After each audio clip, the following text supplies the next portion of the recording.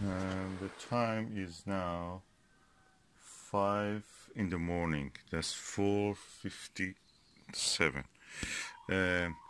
This star Arcturus is there. Spica is there behind the trees. I cannot see it. And in between, I just randomly pointed the telescope and looked at something. From indoors I saw it without the window being even open. Now I have opened the window. It's still a bit chilly. What I saw is that beside the brightest star I saw fuzzy, faint fuzzy. And I tried to photograph it. Of course, this is a handheld camera, so it may not be really capturing it. This is a Evostar 72mm ED Apochromatic telescope, so it's very limited, it's small. I think I saw one of the members of the Virgo cluster, supercluster of galaxies. So that was really interesting.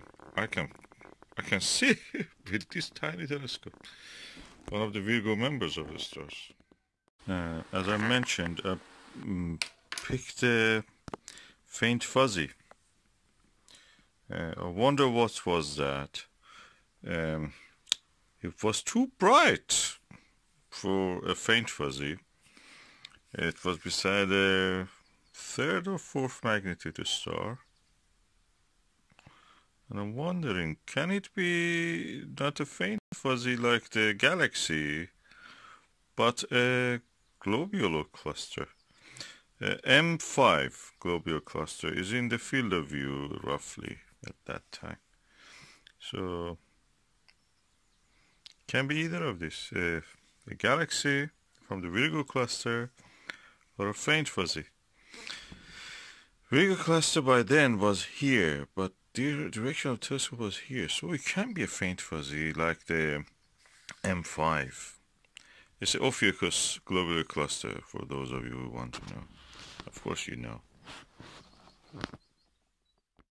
And looking at this book, which is called Photographischer Stern Atlas, Photographic Sky Atlas, I can see that the NGC 5634, which is a globular cluster, and close to the star 106 in the Virgo, is also a good candidate.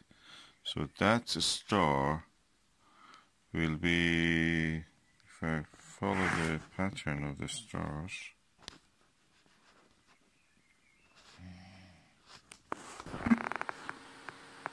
will be here. This is the brightest star, 106.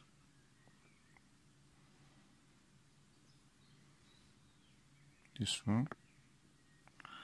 And that can be the globular cluster, NGC 5634.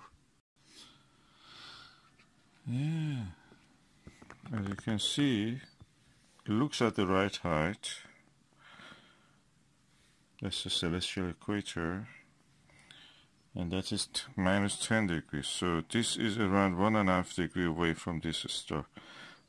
Roughly matches with the telescopic view of this APM eyepiece that I have here, 30mm APM. So getting interesting. Detective work.